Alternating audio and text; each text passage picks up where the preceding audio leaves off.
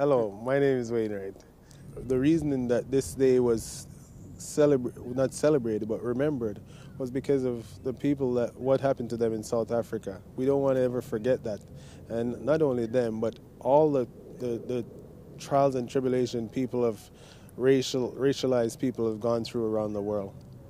Okay, when it comes to with regards to our union is at the forefront when it comes to fighting racism, any kind of justice to people, oppressed people around the world, as opposed to a non-unionized workplace where you don't have that voice. The unionized workplace gives people the opportunity to voice their opinion and also to speak out against discrimination and human rights issues in the workplace.